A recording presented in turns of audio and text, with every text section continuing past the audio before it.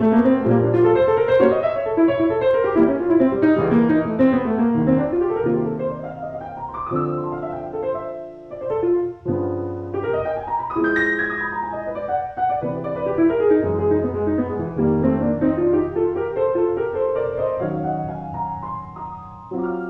hi there. I didn't see you come in.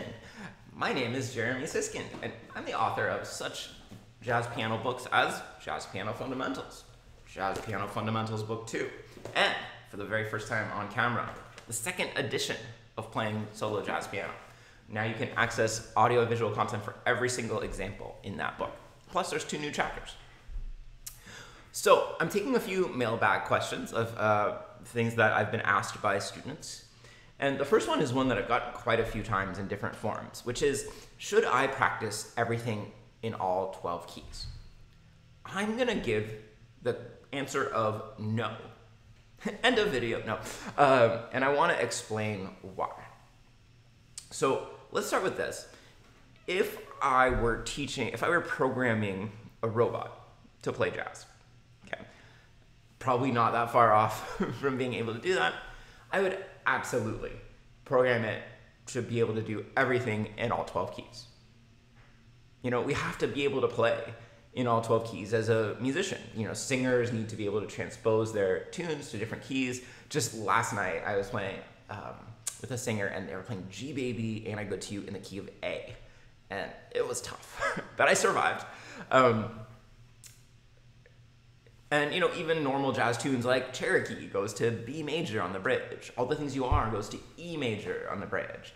Ellington and Strayhorn, they love writing in D flat, because I think it was this key that maybe was associated with Debussy, in my mind at least. So yes, we do need to be able to play in all 12 keys. And if I had a magic wand and I could make sure that you could transpose every tune, transpose every lick, transpose every voicing to all 12 keys, I would wave that magic wand for you. But we as humans are not robots. Thank goodness, too. And so, you know, one of the things that we have to deal with here is motivation, you know. To me, I see students get burned out as they are trying to work everything through all 12 keys, or they're spending, you know, 2 months on a single project of, okay, I'm gonna learn to transpose All the Things You Are to all 12 keys. And guess what? By the time you've learned key 12, you've forgotten key 1. Which brings us to, you know, another issue, which is time.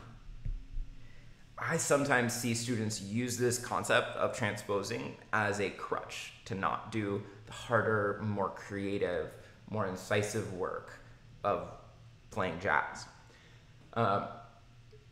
So, you know, taking on a project like transposing All the Things You Are to all 12 keys, it is a noble pursuit, but it's not always the best pursuit for you at the moment. You might want to make sure that you place a time limit on your transposing time every day.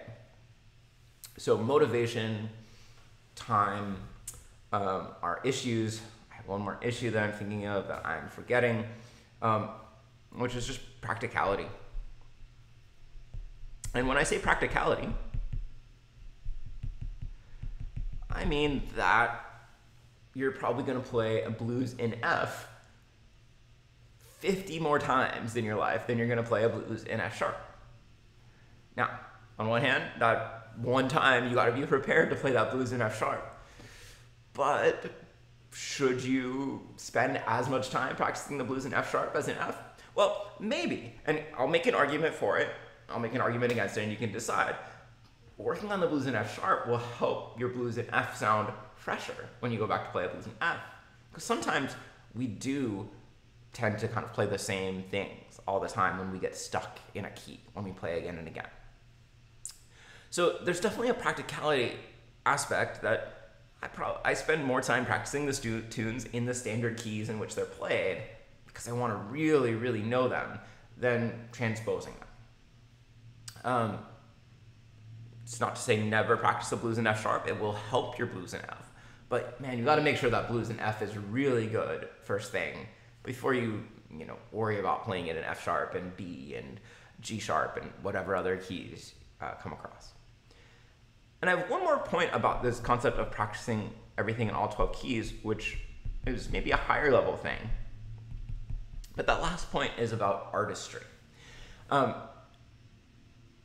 heard people say that musicians don't want to sound the same in all 12 keys, and I think there is something to that. A lot of composers think that different keys have different kind of colors, that D flat is very dark, whereas once you move a half step up to D, it's very bright. And so should you be playing the exact same things in D flat as in D? Maybe not. Furthermore, of course, we on the piano and for most instruments, we have different sorts of access points for different keys. You know, I can easily reach, and this is just me, a 10th for C, but I cannot reach a 10th for a D flat major. I can play a double thumb on C and D and E together to play the 9th along with the 3rd of this chord for C major. I can't do that for D flat, even if I could reach it, because it's a black key and a white key.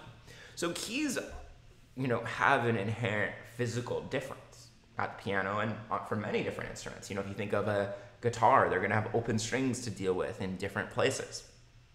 So,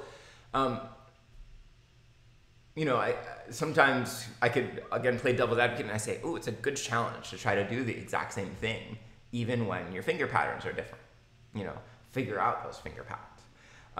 But on the other hand, when the question is, should I practice everything in all 12 keys? No, some things, some simple licks, yeah, it's really nice to learn in all 12 keys. Some other things, you know, like complex voicings, tunes, larger exercises, maybe you want to pick a few keys. So what are my tips? What should you do? Okay, so first thing I just said is think shorter versus longer. So shorter things, small licks, yeah, learn those in all 12 keys. My first lick that I ever learned.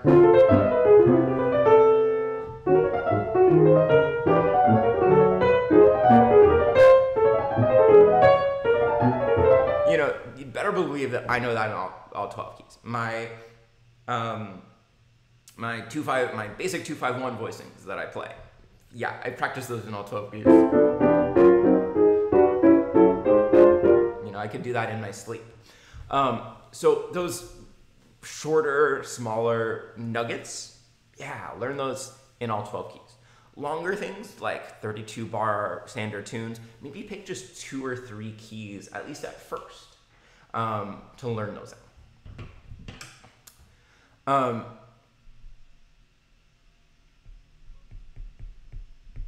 For those longer things, if you do want to tackle transposing longer tunes, which at some point you kind of have to do, that's important practice. Don't try to do every key every day. I love thinking about a 2 keys per day approach because it maps so nicely onto the week, right? You could do 2 keys a day for 6 days, take a day off, start a different tune, 2 keys a day for 6 days, take a day off. I think that is really lovely. Yeah, and think about white-black patterns. For example, when I play closed position voicings, they're not so bad if I'm in a key like C or F, where I'm really able to stay to the white keys. Or if I'm in a key like G flat, where I stay towards the black keys. It's those keys, for me at least, that mix between a lot of white keys and a lot of black keys, like E flat and A flat and, you know, D and A, where I get really tangled up.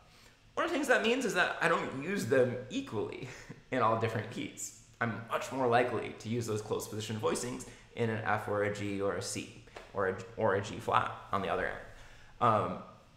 If I had unlimited time, would I love to improve at that? Absolutely. I would be thrilled to improve that skill. But we have finite amounts of time, and you know, I wait until we're playing that blues in F to use those close position voicings, really. And then lastly, I think it's nice to think about repertoire.